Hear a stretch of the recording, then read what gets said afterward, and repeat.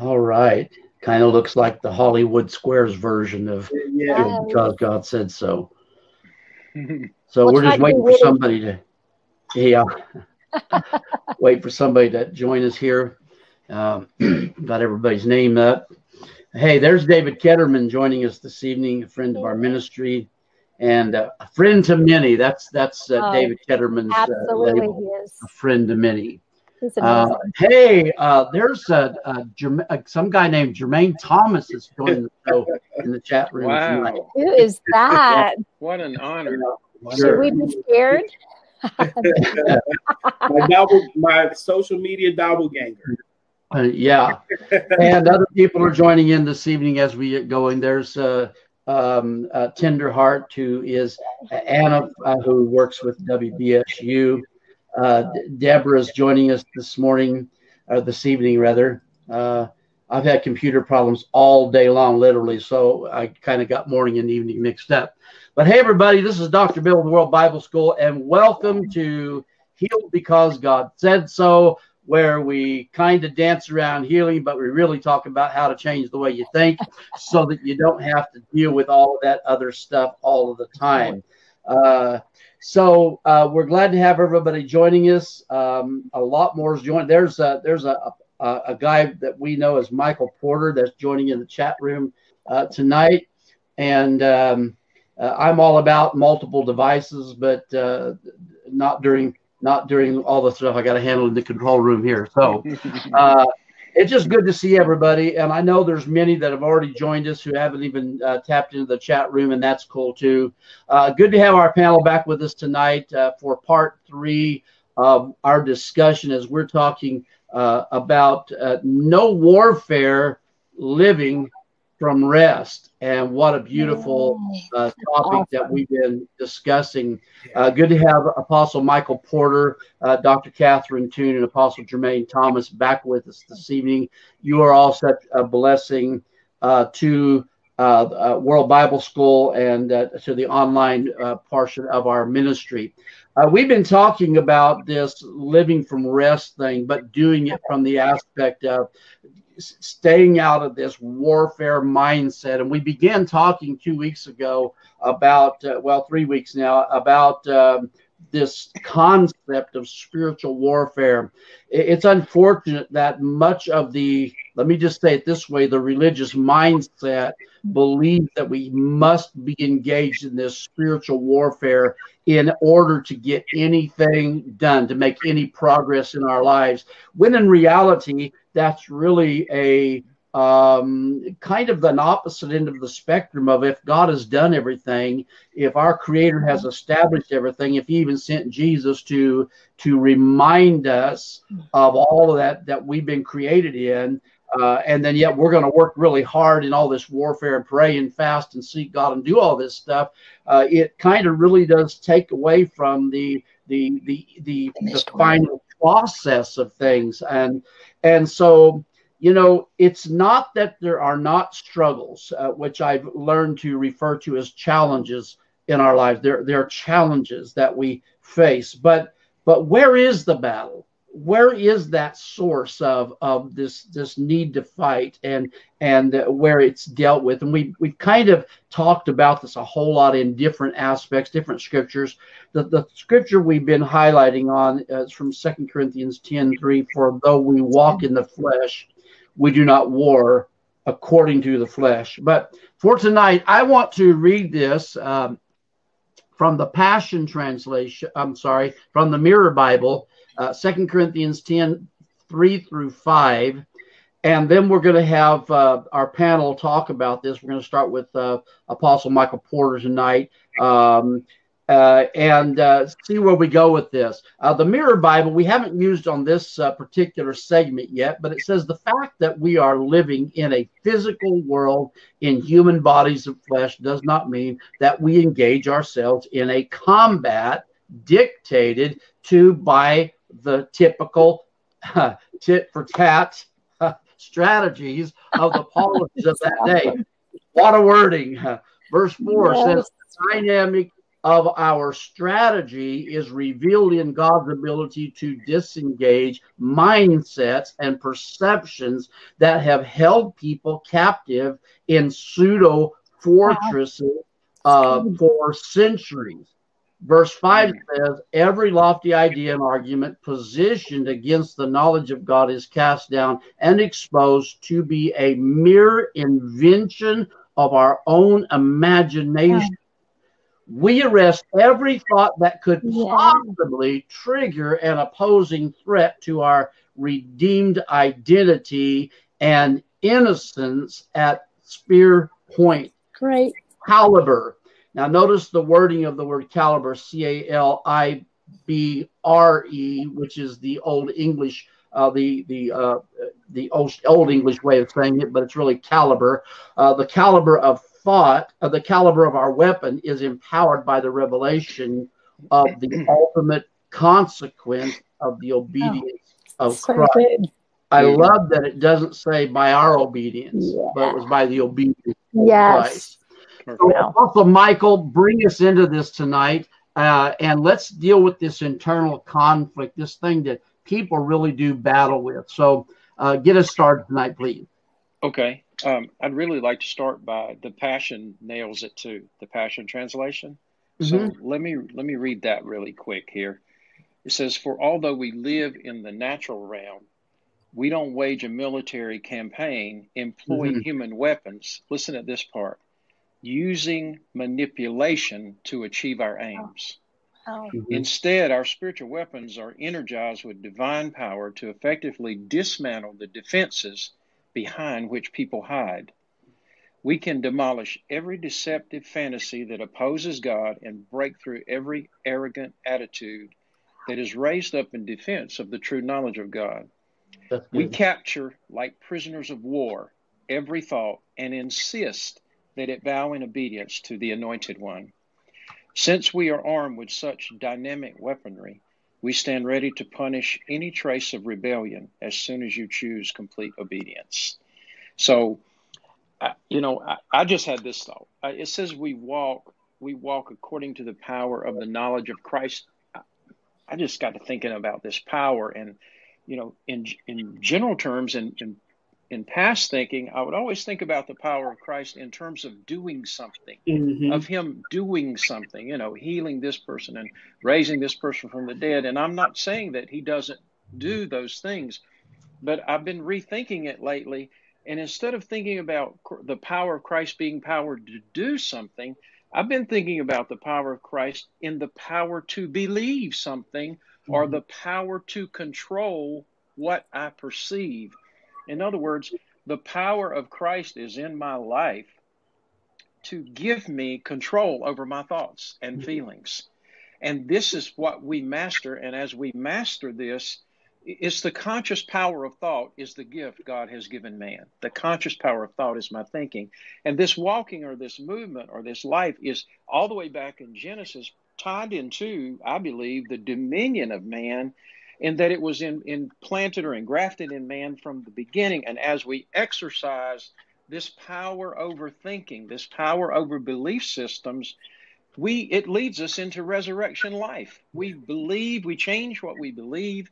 And as we change what we believe, the power of Christ working in us causes us to manifest what we believe. We've been talking about that on a number of shows. So as we said last week, if you think that in the terms of one Spirit, one Lord, one faith, then you begin to believe like the one. And when you believe like the one, you actually begin to figure out, haven't mastered it yet, but on the journey of beginning to figure out that it's his life we're living, and that he has no battles before him. He has no enemies. He is Christus Victor, Christ the victorious.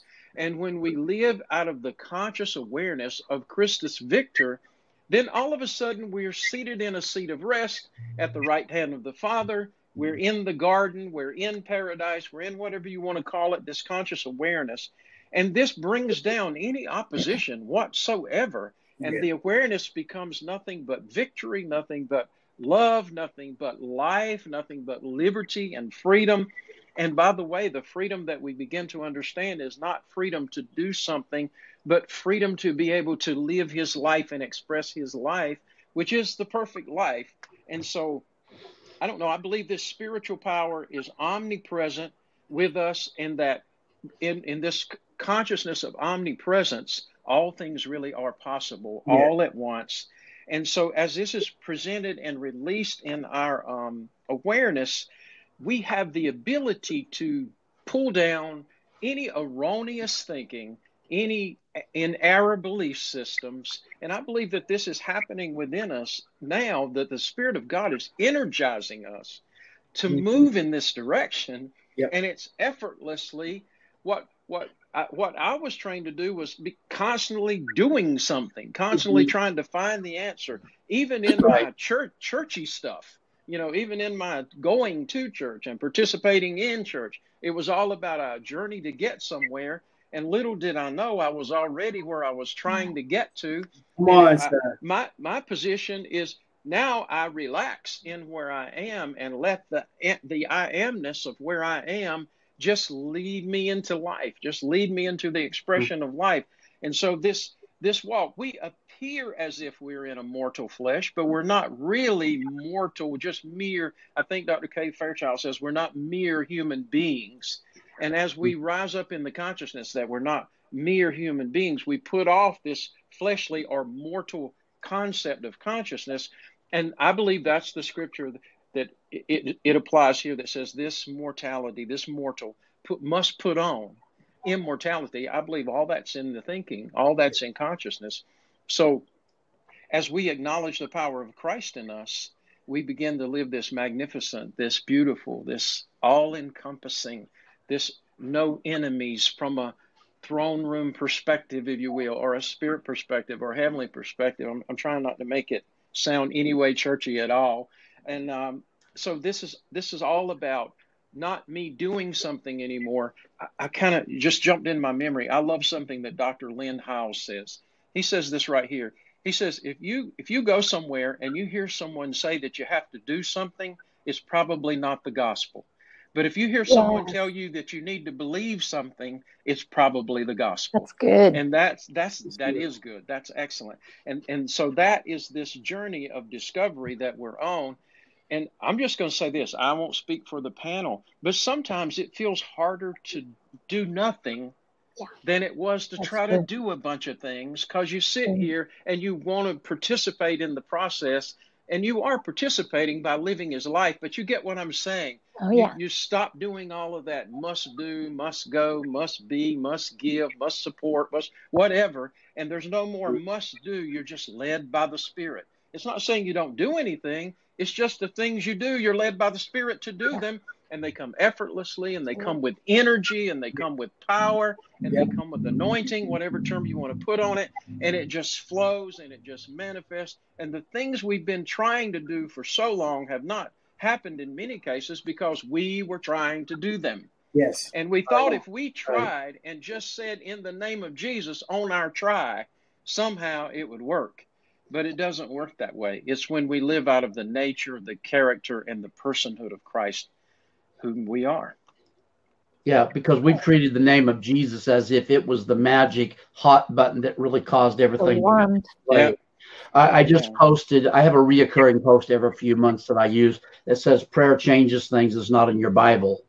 All things are possible to those who believe is in your Bible. Yeah.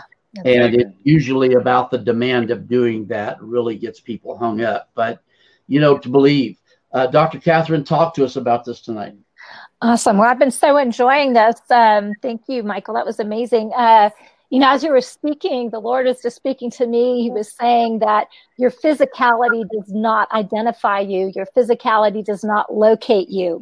And so we definitely have physical bodies. And that's not to say that the physical is to be disdained, because one member of the Trinity will for eternity have a human body in the incarnation. God showed how much he values the physical human body and our humanity. So we don't want to get all dualistic where we're just kind of gnostically kind of floating, and that's the only thing that matters. However, our life source does not come from our physicality. It comes from spirit. And so, it's so important that as we are operating in a physical body, and just with the weakness of our frame, which is not just our physical body that gets tired and has symptoms and doesn't cooperate all the time, but also the physicality of our mind that is not renewed. All of those places that are not in line with what God is saying, our unrenewed mind. And so it's important that even while we're embracing the physicality and the carnal and subduing it to yield to Christ in us, the hope of glory, and his mind, and all of that, that we're not booting out the baby with the bathwater, because those things matter. They're just being renewed and conforming into the image of Christ. But I was really enjoying both of those translations that you were using. I actually hadn't read this Mirror translation, so that's really fun. But I love the way it brings out every lofty idea and argument positioned against the knowledge of God. And that can come in so many different ways. As I've shared my testimony that I won't do it again, so don't worry. But I was not brought up in church. I was brought up in the church of humanism. And there are a whole lot of lofty ideas exalting themselves up against the knowledge of God. So, religion has a lot of different flavors, doesn't it? But, it's interesting because these are positioned against the knowledge of God. So everything is released through the knowledge of God. Grace and peace is released through the knowledge of God, is multiplied through the knowledge of God and Jesus, his son. And so, and that's where we get everything for life and godliness. We are connected with our divine nature, all of that. And it's interesting that we're not able to connect to that in an incorrect knowledge of God. Isn't that interesting? So there's knowledge that is being renewed. And those are things that are passed down and exposed to be a mere invention of our own imagination. We are active in our imaginations. And if you look throughout scripture and it talks about the imagination, most of the time it's very interesting, especially in the Old Testament. Imagination is presented in sorry, I have a hair. That's going to bug me. Okay. Imagination is it only happens when I speak, right? Imagination is presented in a negative light with the Tower of Babel. Nothing that they imagine will be withheld from them. So our imagination is so powerful that it's able to create in and of itself, but it was given to be subdued to the mind of Christ, and that it's a blank canvas on which God is supposed to be painting. And so any strokes of that painting that are not God strokes, we have issues, we have problems. But it's interesting. So we are powerful in our capacity as dominion in the earth realm, as an image and likeness of God, that we create just as he created. And I was just ministering this weekend, and I minister a lot, that so many times these inventions that have come from experience in our natural settings. And what happens is they create a scenario of our past, creates a scenario that we project into our future and walk into that future projection. And so this is where, right, that we're being transformed by the renewing of our minds to get in agreement as we're casting down those vain and wicked, those unfruitful and perverse imaginations. We're casting them down so that as we project our future, we're walking into the future God has for us. God's imagination is brilliant and light and whole and health and healing and life and abundance. His projection is everything that was released in the garden, where the only thing they had to do was basically tend to the garden and take dominion of it. And when you think of how they tended, they weren't raking, they weren't, digging holes and doing all this stuff. They were speaking to things as their daddy had spoken to things, and the garden was fruitful and multiplied, and their whole goal was to expand the garden. So operating in that position of rest, where rest doesn't mean you sit and do nothing. Rest means that you operate from a place where it's already finished and speak that out and proclaim it forth. That's where the prophetic is, because you're speaking that reality, God's truth into your future, and things are aligning with that reality. And then you walk into that future. That's part of that unveiling of every good thing in us, that the faith of God, that faith is made effectual by acknowledging every good thing in us. Well, what is inside you? Everything's inside you.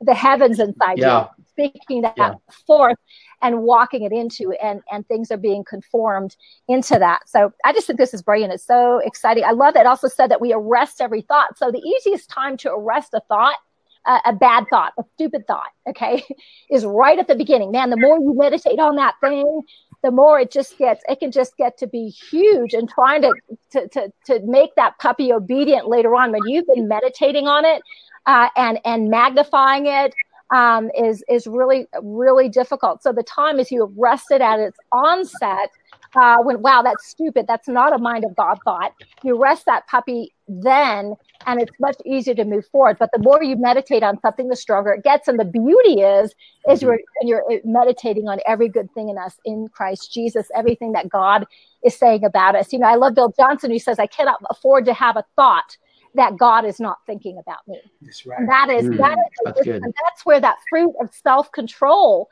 comes into, right? So, you know, this is not that we're not controlled, but we're given his fruit to operate in self-control. The biggest place that we have to control ourselves, it's in our thought life. Yeah. And so that's where and that means you need to be aware of what you're thinking. Right. If you just let any old thing pop in there, a lot of stupid is going to come out. It just, you know, right? You're like a fish going downstream. And sometimes the stream of consciousness, you do not want to flow with that thing. And it is important. That's kind of where our major labor is, laboring to enter the rest. Right. Why? Because there is no rest in the place where it's not finished, and we're not aware. We are under the delusion that it's not finished. And that's where we're working out the salvation that's already completed with fear and trembling. It's fearful and trembling because it's a zillion watts of goodness in a 2-watt fuse, right? So that's pretty overwhelming, right? So you're speaking that thing forth, and things come to pass that are the plans that God has for you and what he's saying about you. And that is why we've been given this incredible gift of self-control, which is developed. That's why we do the disciplines. The disciplines are for us, not to get there from here, but to help us to renew our minds that we're already there. Yeah, absolutely. Beautiful. You know, we're to labor or make an effort to enter his rest. We don't struggle. No. It's not a struggle. Apostle Jermaine, you started this 3 weeks ago, talking about this need for spiritual warfare, this need for that a lot of people have, but really the position of victory is never found in the warfare. It's always found in rest, because that's where the Father's mind is. The Father's mind is at rest, and that's the mind we're to operate out of. So talk to us tonight. Take us further tonight. Yeah, I mean, this is amazing conversation that we're having. And what Apostle Porter and Catherine are defining and talking about is conditioning. You know, there's different theories about conditioning, like Pavlov's dog, and you know how Pavlov's dog was conditioned to the bell and responded. And so we've been conditioned culturally. We've been conditioned, you know, within the context of our family. There was a study that was done on serfs. The serfs in Europe, this community of people, you know, they generationally, they could trace their generation back to the serfs and, you know, being subject to the kings and things like that. And so here you see a generation, you know, that is generations removed, you know, from being, you know, subject to the king and serfs and the lowest of the low and the lowest people on the scum of the earth type people. And they still culturally carry that mindset. And so generationally, we can see, you know, even like African Americans, we talk about generational trauma. Something real happened, you know, in the garden with Adam, and that set a course of a generational trauma, you know, that took place upon humanity, you know, of mistaken identity, that we've been alienated from God and separated from God. And so we've been conditioned, I'm just merely human, that I have to always do something. Now we do something, but it's a different type of doing. It's a different type of being. When we're unrenewed in our understanding, we think that it's all human effort. So because I've been conditioned to, hey, pull yourself up by your bootstraps. We've been conditioned. Listen, you do this, you tie your shoes. So it's all about this effort. And so effort is in some instances we've been conditioned. And effort has been empowered. So these things are ingrained, in our memory. We got memory cells, is our neurological makeup, begins to affix itself to a certain identity, to a certain mindset. Now this identity and this mindset is, what the medical science call a false positive. It has this distinction of sin nature. It has this distinction, that looks like separation. It has this distinction, that looks like, I'm nothing, I'm this or that, but it's a false positive. And so it's a reality, but it's not a reality that Father has established for us. And so you see the need for reconditioning. And so what we're talking about is being intentional, in our reconditioning, in our mind, being renewed in our mind. Repentance deals with metanoia, deals with changing the way we think. And just to throw in some medical science behind this, there was the study of the power of the placebo, and this is from Harvard Men's Health Watch. The article, August 9th, 2019, it says, your mind can be a powerful healing tool when given the chance. The idea that your brain can convince your body a fake treatment is a real thing. The so-called placebo effect, thus stimulated healing has been around for millennia. Now science has found that under the right circumstances, a placebo can be just as effective as traditional treatments. And so the placebo effect is more than positive thinking. It's believing a treatment or procedure will work. It's about creating a stronger connection between the brain and the body and how they work together, says Professor Ted Capper from medical science at Harvard. But, here we're seeing we ain't even dealing with the language and the talk of faith, in and of that, how we Christianize faith, but this is a human reality or spirit reality that God has given us as humanity as a whole. And Jesus restored to us the capacity, the accessibility to walk out that divine imagination and reality of sonship, my identity, and then address the false positives in our lives and say, I am not my behavior. I am not who I'm not my behavior. I'm not my circumstance or my situation. I'm all that the Father is. And who is the Father? Like you said, Michael, he is omnipresent. He is omnipotent. So that he's everywhere at all times. He is in all things, and he's all powerful. And so when I began to raise my awareness and wrap my heart and mind around that thinking, my neurological pathways began to reassign themselves. They call it neuroplasticity. And so for a long time, science thought that your brain only developed in the child development phases, and that, once you got a certain age, your brain becomes a fix. But now neurologists and physicists are finding that there's a neuroplasticity that your brain can basically reprogram itself. And so, one is being intentionally and consciously aware, taking ownership, the self-control, over what's coming, what we're entertaining in our hearts and our mind. And then the other aspect to that is abiding in the vine, which is unconsciously conditional, which is taking place because Jesus have already done it. And so it begins to spill over. And so I'm not trying to be righteous. I am righteous. I'm not trying to have peace. And so the more I begin to have these different set of experiences that are no longer false positives, but producing some fruit in my life, like peace and rest. Man, I used to sow a seed and get financial blessings, but now I just meditate and focus on the goodness of God, and I'm seeing financial blessings and breakthrough in my life. And so you see that adjustment that begins to take place in our heart and our life. Yeah, amen. Now let's talk about the because it seems like by the time we do it around, we've exhausted a half hour. And so I want us to get on to this issue of internal conflict. When we have memories that or thoughts that come up, every thought is triggered. It triggers a memory of the past. Now, let me prove that to you. In Matthew 4, when Jesus had this, what we label as a wilderness experience, where supposedly this Satan, which is not, it's an English word, it's not a real word. It's actually Satan in the Hebrew, I believe, in talking about a deceiver, all of that. When he had this encounter, it was not physical, it was in his emotions.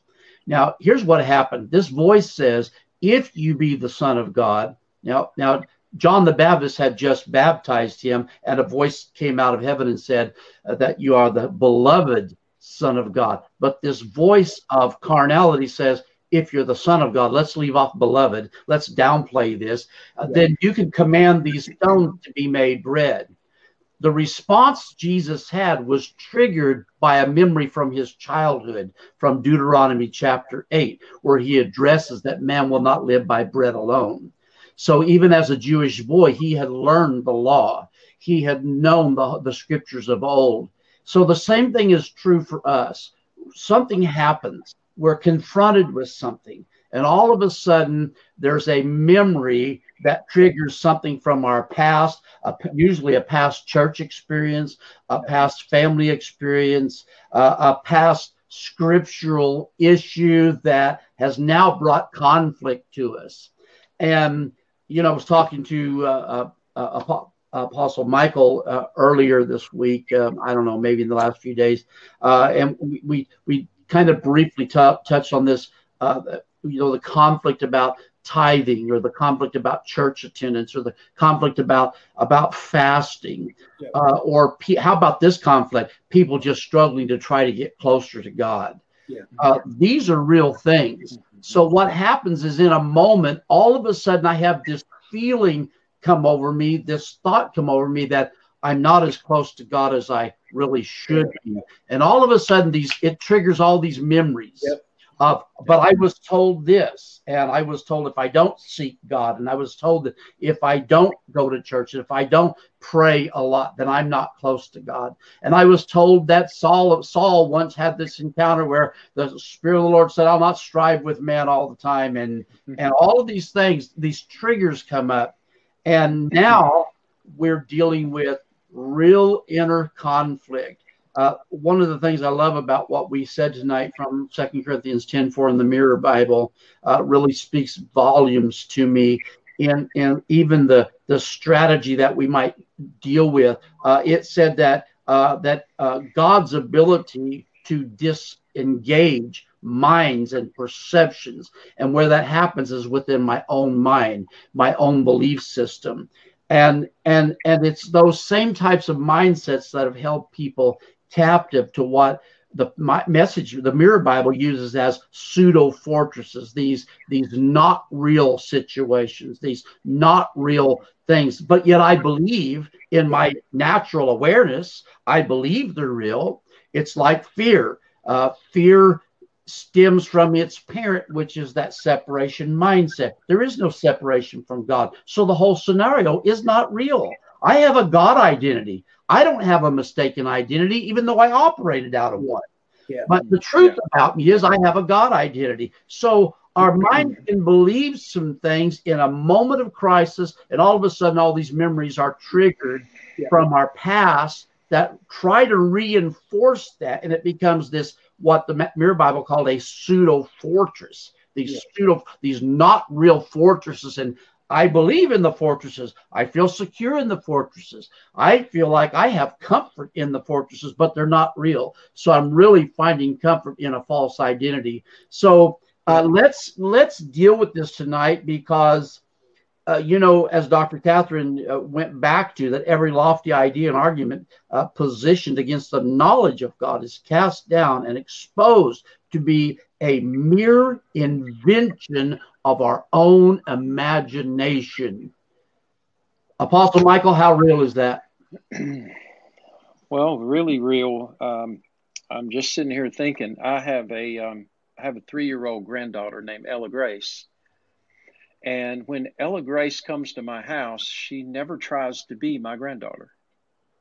She just busts right on up in the door, and she owns the place, and she knows if she asks for something, more than likely she's going to get it if it's within reason and safe for her to have.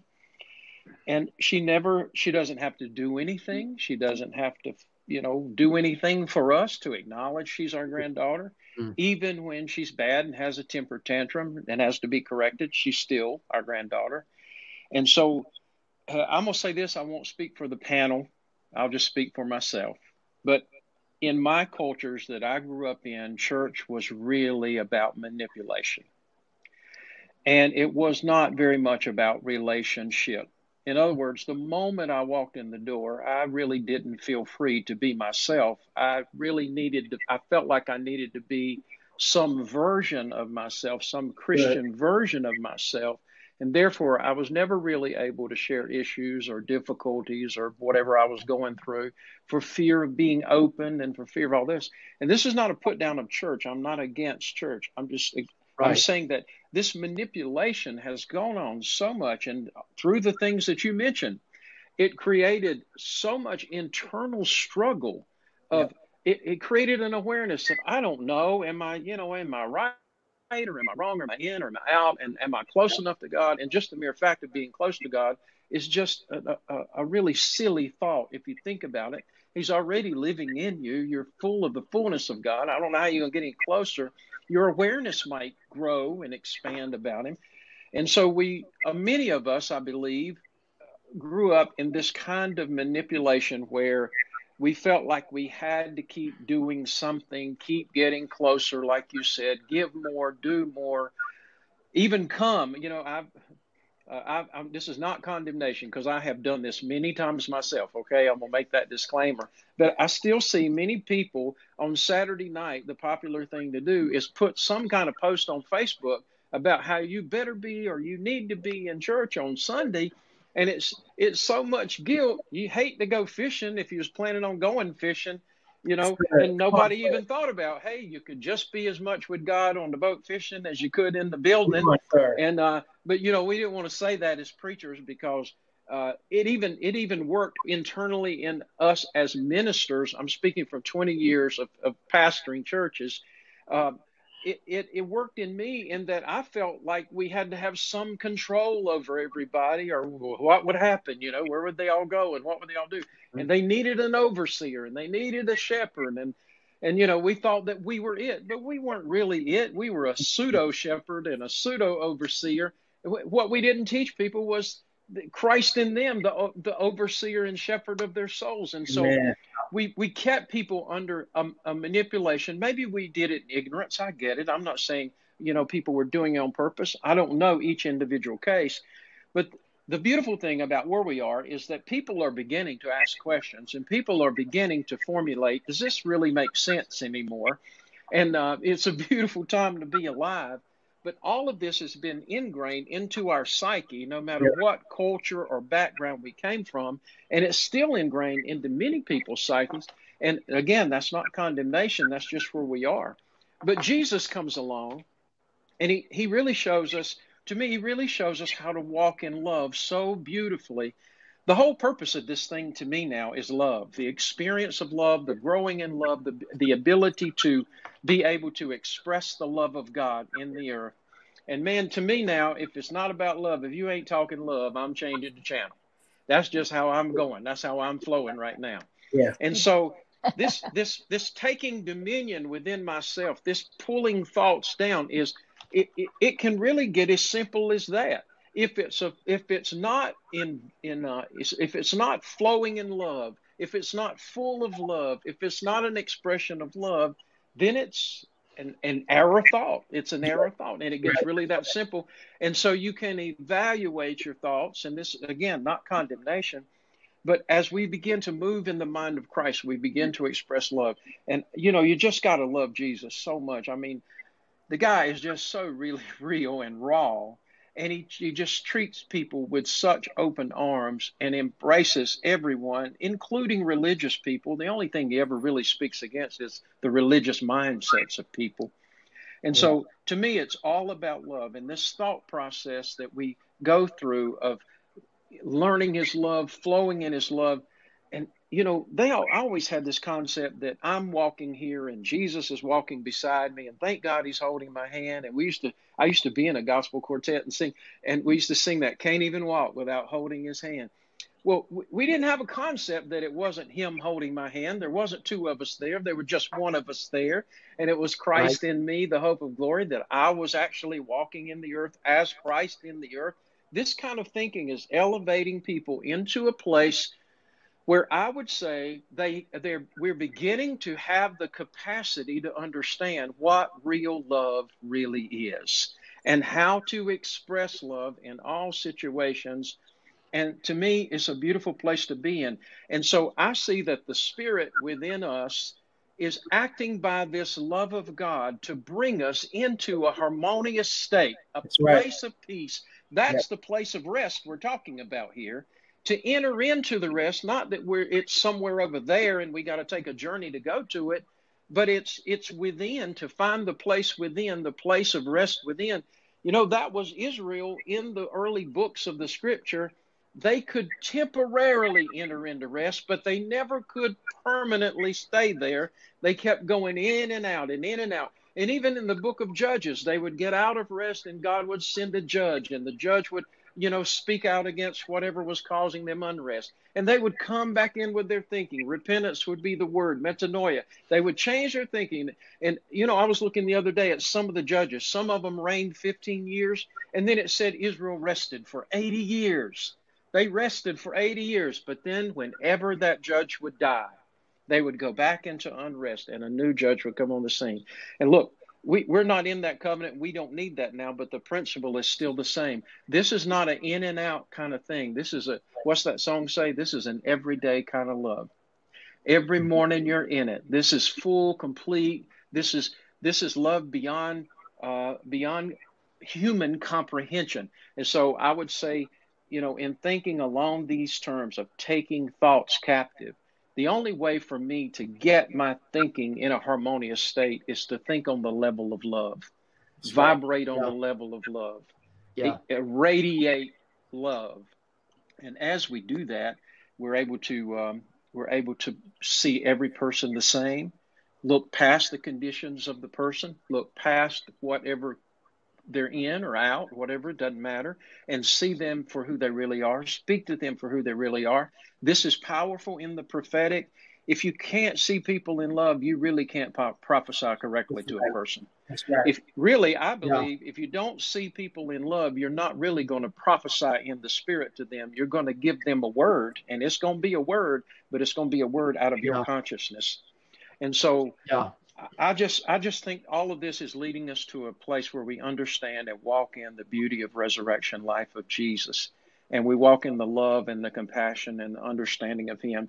If it's not about bringing us into awareness of love, I don't even know why we would go on the journey anyway. And so I just think that this is the purpose of God, the Spirit of God working in our lives. And the good news is you can experience it. You can just relax in it. You can feel safe in it. I mean, you can lean back in Papa's arms and really be yourself. And you can bring all your supposed good things and your bad things, whatever you want to bring. And, you know, again, I'll come back just quickly before I stop. I'll say that no matter what my grandchildren do, when they come in our house, they're going to be loved on. Yeah. If they made an A in school or they made an F in school, I'm going to love on them the same. Right. Mm-hmm. You know what I'm saying? Mm-hmm. And so when the church adopts that kind of level of expression, people will be fighting to get to where we are, I believe, because you don't see it many places in the world, Dr. Bill. You just don't. Yeah. Yeah. And you know, you talked about the position from which people prophesy or move in the prophetic. The scriptures tell us that Paul said we prophesy according to knowledge. And what I believe he could be implying is that, the level of understanding of who the Father is will be the influence from which you prophesy from which you speak to people from. And, being a theology being my forte, I know that the hermeneutics of Scripture, the proper lens of Scripture must be determined by Scripture. And in one of my courses, I proved that the proper lens is the lens of love. You must look at all Scripture and all people through the lens of love. As hard as that might be sometimes, because we have some deep-rooted stuff and it's not Scripture. But I've always believed it this way. I've always understood. But does it measure up to the lens of love? And so I often tell my students, if it doesn't, then that means go back and look at it again, because there is another explanation. So Dr. Catherine, please talk to us some more about this tonight. Wow. Well, I'm just having such a good time listening to you both and listening to you, Jermaine. Love is my hot button, and that's because that's who God is. God is. He is love. And it's true. And if it doesn't jive with love, it's not through the lens of love. It doesn't pass the sniff test, and you just gotta cast that puppy out. And I think it's really important to simplify things, because the most profound, most dynamic, most life-changing things will boil down to something very simple but very profound. And we were talking about abiding in the vine. When you abide in the vine is the person of love. As you abide in love, the fruit pops out effortlessly. And when we disconnect in our mind, this is not, all of the disciplines that we do, prayer or contemplative prayer, or studying the Bible or fasting, whatever the disciplines are all with that end in mind, that we end up abiding, growing in the consciousness of who God is and who we are, made in the image and likeness of love himself. And the fruit pops out effortlessly, right? As you remain in me and me in you, you will bear much fruit. John 15:5. Apart from me, you can do nothing of eternal value, because everything resonates at the frequency of love. It was made in the image and likeness of love. And that is the ultimate agenda. Love is drawing all things to himself. So what does that look like? And sometimes you just get major confusion. And I feel like at the root of so many of our issues when it comes to spiritual warfare is an identity issue. What happens is we act like it hasn't been finished. So we are identifying, I'm an intercessor, I'm a this, and I get my identity by going to the second heavens and fighting, Dungeons and Dragons and all those different things. And so people get very upset. If I don't have that, I don't know who I am.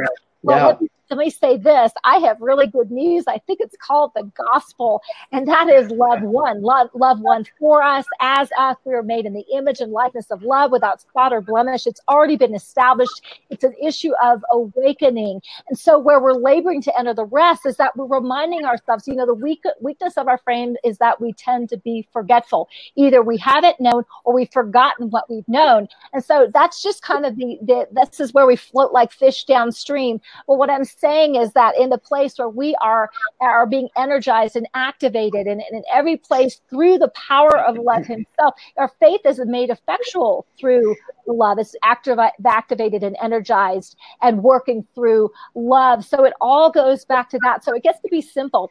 I remember when I was early on in my Christian walk, and I was a little baby believer with all of the issues, but whatever, and a lot of just issues anyway.